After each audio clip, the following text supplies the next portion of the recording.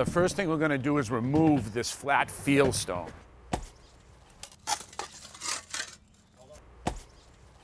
Right in the wheelbarrow, all right?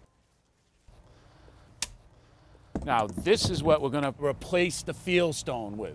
Okay. This is called bluestone, natural cleft bluestone. Mm-hmm. And how many of these are we going to put in, Roger? Thinking right now about 14 of them, but it all starts with digging out the topsoil. So let's get busy with that. This yellow string line I set, this represents the outside edge of the walk. So what we're going to end up having is 6 inches, and then the stone, and then 6 inches on the other side. Okay. Now, underneath the stone and on the sides, we're going to put in this 3/4 inch stone. And then underneath the bluestone itself, we're going to put this stone dust. Now, this is really fine, and it'll fill all the voids underneath the bluestone so it doesn't rock. Great. What we're going to have is 6 inches here, then a 30-inch stone, and then 6 inches on that side. All right, Dara, I'm going to dump this wheelbarrow of 3/4 stone. What I want you to do is just take the rake, level it out for us. So it's about 3 inches below the line. Okay. Turn the rake over the other way. There you go. Now what we're going to do is take this hand compactor and compact the stone. That looks great. We're 3 inches below the line and we're ready to start setting our bluestone. Okay. Now we talked about setting the bluestone in stone dust, this material here.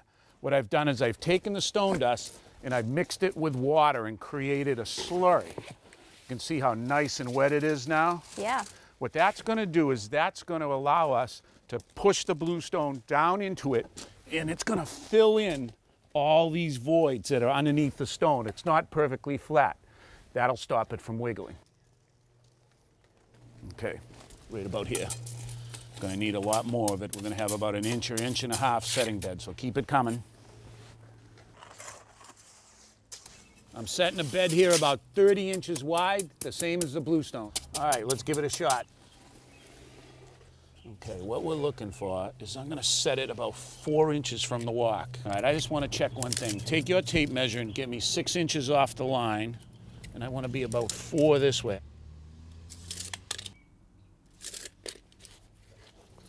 All right, Dara, you got your rubber hammer? Yep.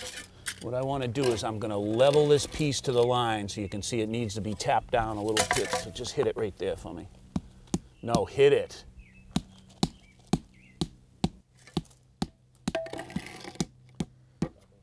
Okay, we still need to go down a little more.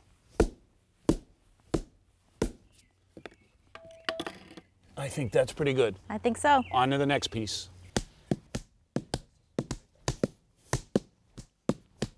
To keep it looking great, we're going to be putting in some steel edging. What this is going to do is keep the mulch and the loam from getting in the stone of our walkway.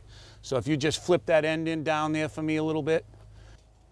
All right, that's good. Come on down here with me. This is 3/16 of an inch steel edging. It's 16 feet long, and it has these little pockets in the back, and that's for these metal stakes that we're going to drive down through to hold it in place. What I'm going to do is I'm going to start off 6 inches off the edge of my bluestone right here. Start the stake in place. Okay, we're going to leave it like that. We're going to work our way down the row. Now don't drive that all the way in. We just want to get them set. Make sure this line's straight, then we'll drive them home. Okay. Let's go to the next one. Well, that's good. That's the end of the steel edging. Now all we have to do is take this 3/4 stone and fill all the voids. It'll look great, and it'll lock everything together.